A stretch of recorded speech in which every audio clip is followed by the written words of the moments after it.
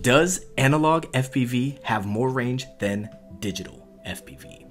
Is a question I get asked on my channel all the time, and it seems that the answer isn't super well explained anywhere. Well, I'm Chad Rains, and this is another one of my no-nonsense reviews and tutorials. To make things simple, we're just going to explain two different scenarios. One where analog clearly wins the range test, and the other where digital clearly wins the range test.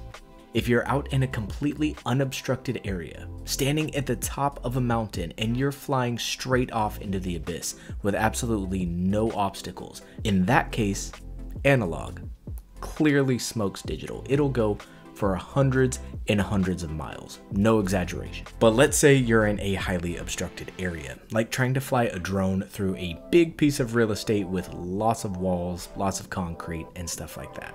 Or trying to drive an FPV RC car through your neighborhood, where there's lots of houses and you're driving right near the road, which can get you in trouble with the Fresnel zone. Typically, digital is going to win that one hands down. And that's why you see it featured on my channel so often here. But today we're taking a look at this bad boy, which is the AKK Alpha video transmitters, and it has a little trick up its sleeve. See, most digital video transmitters, they're going to max out between 1 to 2 watts. Analog, however, is not subject to the same type of limitations. This is the AKK Alpha 10, and it has 10 watts of output power, a full 5 times more power than the Walksnail GT, but I'm sure it's not going to have 5 times the range. And that's because the digital protocols like DJI and Walksnail use this really fancy trick, where if the signal starts to get weak, they resend the signal, they resend the packet. And that adds a little bit of latency, but it keeps the picture clear in your goggles. Today, we're gonna find out if analog can brute force through this and get the same range as these digital protocols with power alone. And first, we need to jump into an unboxing so you can see everything these video transmitters come with. Fresh out of the box, we have a chonky VTX module with a big heatsink and a fan on the back, though I don't think that fan is going to be enough to cool this on an FPV car. Next up, we have the wiring harness and a coaxial antenna extension. That would be helpful if you needed to mount your antenna a little farther away from the VTX. We have the manual. And as a thanks for doing the review, AKK sent me a couple of extra long antennas. As you know, tall antennas are key in getting the most range that you can. And I wanted to show just how easy it is to get one of these analog video transmitters set up. So let's get right into it. First, we plug in the wiring harness and we pull out our negative and positive wires for input. The wires are all labeled right on the video transmitter and in the manual. The next wire up is for smart audio. It's the green wire, and I won't be using it for this build. The remaining 3 wires are for your camera. I want to make sure that I attach this antenna right away because it's such a powerful video transmitter that if I forget for whatever reason and I power it up without an antenna, it will fry pretty much instantly. Yes, a video transmitter will fry if you power it up without an antenna on. So really quick, we're going to solder on a connector and get this connected to a power supply, just so I can give you a quick demo on how to use it. So we'll go ahead and power up this VTX with no camera wired up yet, and I'll show you how to use it. I do want to mention that this video transmitter gets really hot, and I highly recommend that you have a fan on this thing, even if you have it powered up in low power mode. So here you can see that I've held down the button for 6 seconds, which allows me to unlock its full power output. And now that I got that taken care of, I'm going to switch the band from A over to R, which has the biggest channel separation and the one I recommend most people use. Now I'll just power down my power supply and check that heatsink to see how hot this thing got. And it's definitely toasty. This thing is going to need an extra fan if we're going to do a range test with it. This stuff here is called dual lock. It's like Velcro, but with a little more magic. People ask all the time, how do I build my FPV cars, what's the installation look like, and usually it is quick and dirty. Watch me slap this on the bottom of the VTX, bust out a hot glue gun, and literally hot glue this camera to another piece of dual lock. Now you can find really clean built FPV RC cars on my channel, but not all of them start out that way. A lot of times I just slap components on something, test them, and see how they go. And in this case, that's exactly what I'm doing. Now you may have noticed earlier that I added a fan to the video transmitter, and I also added a regulator to the power wires. And that regulator is not needed at all. I'm going to be using a 3-cell battery. I only added that regulator in case I wanted to try to power this from a higher voltage, like say a 6-cell LiPo. So boom, we got the camera installed, and this little part right here adds 5 horsepower. And next we're gonna install the video transmitter. And yeah, for real, it is that easy. Now I'm gonna slap this 3-cell LiPo on the very back here, and that is how I'm gonna power the FPV system. The only other modification that I've made to this vehicle is I have an Express LRS receiver, which paired with the MT12 radio will give me plenty of range.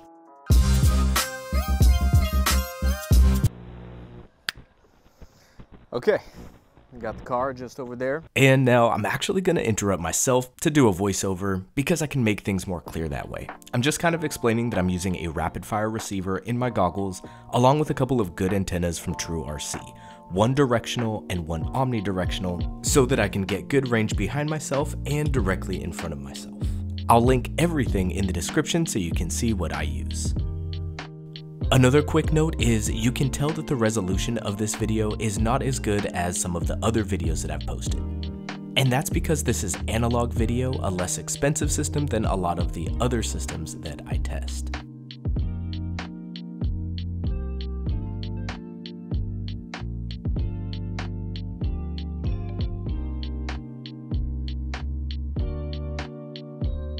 You'll notice that as soon as I go around this corner, we start to get some distortion in the video image. And this is just standard with analog. It's what to be expected, but it's still fully drivable. We can definitely see where we're going, so I will push on.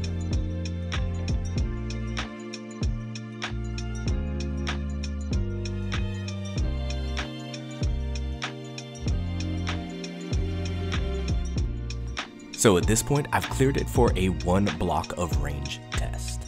Some of the other systems have been able to encompass 4 blocks of range. We'll see how this one does.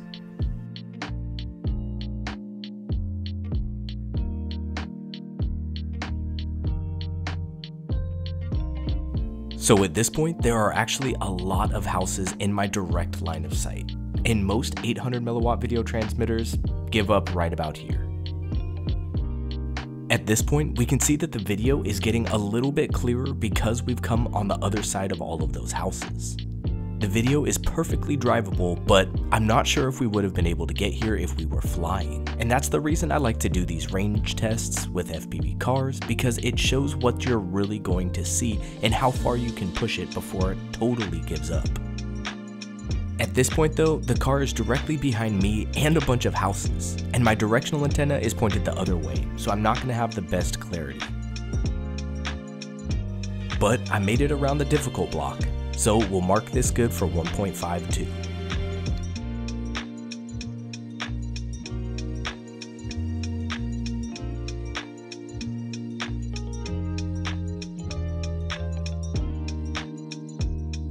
So now we're going to do something that is really difficult for analog. We are going to drive down into a valley. So right away you can see that there is a big difference when you have a hill in the way. I have to drive really slowly because I can't barely make out where I'm going. I wouldn't really consider this flyable unless there is absolutely no obstacle in your way. And this type of issue with the video would only be apparent if you were flying, if you were miles and miles away. Again, a reason I like to test with RC cars, because I can see where the limits are without even going that far.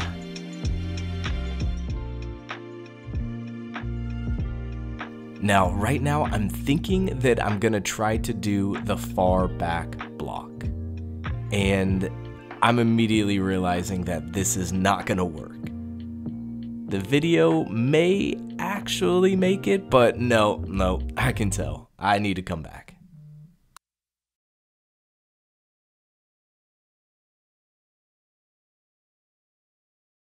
Now, I've got a confession to make. That entire range test was done with the Alpha 5 and not the Alpha 10. It got to the exact same point that the DJI V1 system gets to with power alone, which is pretty awesome. The DJI O3 system does typically get around that block, though sometimes the VTX gets too hot and it can't, and my range is drastically shortened because of it. If you'd like to see my other range tests, just check out the links in the description. If you'd like to see me do a full range test with the Alpha 10, just tell me in the comments section. I plan on doing a range test with the Walksnail system and maybe even HD0, though I have to be honest, HD0 isn't going to have the same type of performance that the other systems will. As always guys, thank you for checking out the video and I'll see you in the next one.